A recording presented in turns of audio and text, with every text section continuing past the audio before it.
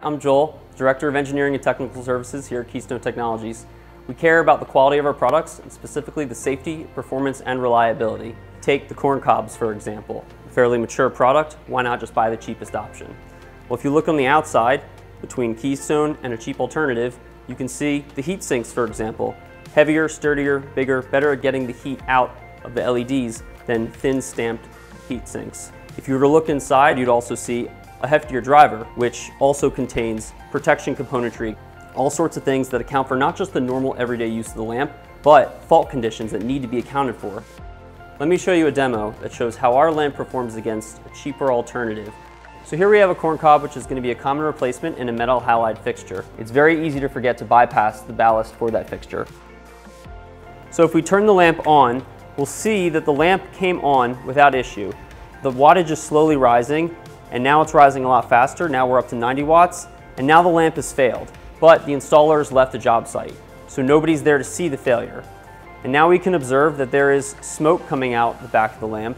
Without anybody to see the failure, we don't know if the heat that's being generated is going to propagate further and cause cascading failures.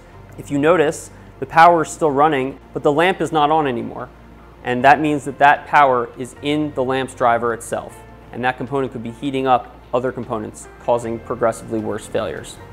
Okay, now with the Keystone corn cob, the ballast is still there, and when we turn power on, we see that nothing happens. The installer immediately recognizes that there's a problem and is prompted to turn the power off and check the wiring.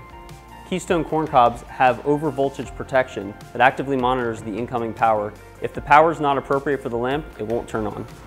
So the lamp didn't turn on with the ballast, which prompted the installer to come back, check the wiring, and notice that the ballast was improperly installed. I unwire the ballast and rewire it for the proper line voltage. We go back and try the lamp again, and after a brief pause, as it checks the input voltage, the lamp comes on normally, not damaged by the ballast miswire.